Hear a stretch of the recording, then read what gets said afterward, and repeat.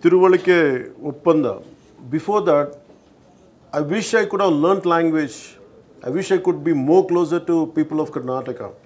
And always they loved me, always they showered great love as an actor too. But now I would like to extend my love and my cultural respect for Karnataka. And I would like to start off with that. I would like to learn Kannada language, and few coming years I would like to speak in Kannada, and I wish I could convey my heartfelt respect for Kannada culture in forthcoming years.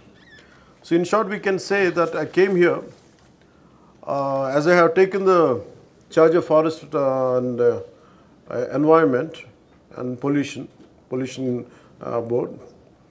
My first thing was, always there was a pain in me. My first awareness in the forest was the Kannada continuer Sri Rajkumarji's Gandhada Gudi.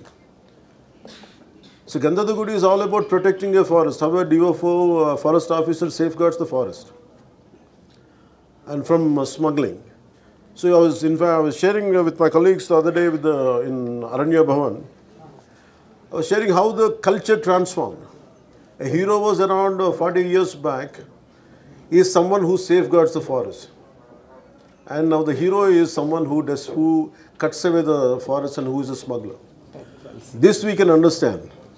So Gandhada Gudi is all about safeguarding, and nowadays the current cinema, of course I'm a part of the cinema also. Most of the time I struggle to do such films. I said, am I sending the right message?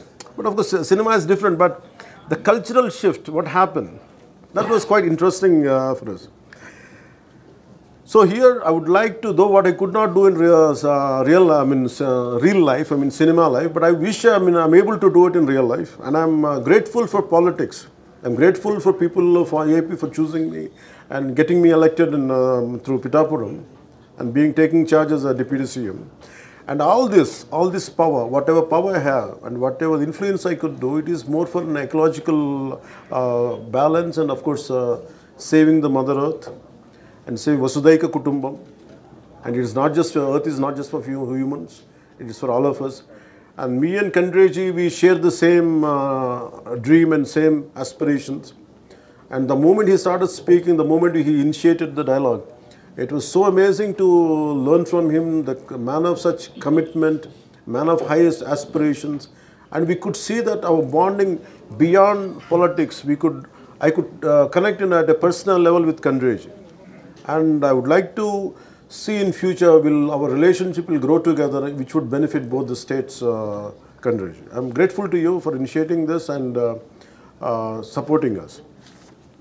So in short, we went for a 7-point agenda. One is about red sand smuggling.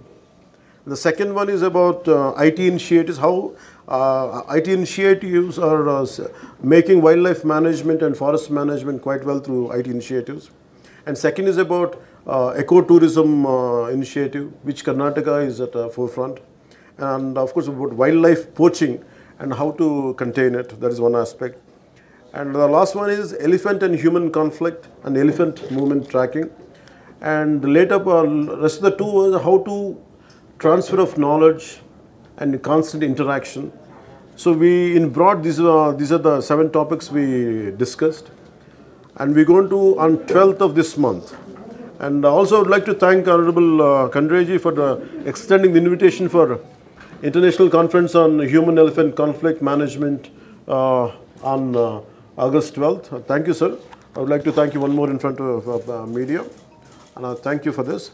As I have a meeting on 12th, I have a review meeting with the Honorable CM, Sri Chandrababu Naidu Garu. And if he could, I'll seek his, to excuse me from that meeting. If that he could give me that extension, if he could relieve me from that meeting, definitely I'll be there on 12th, sir. I would like to bring it to your notice. I will be there. And I'll request Honorable CM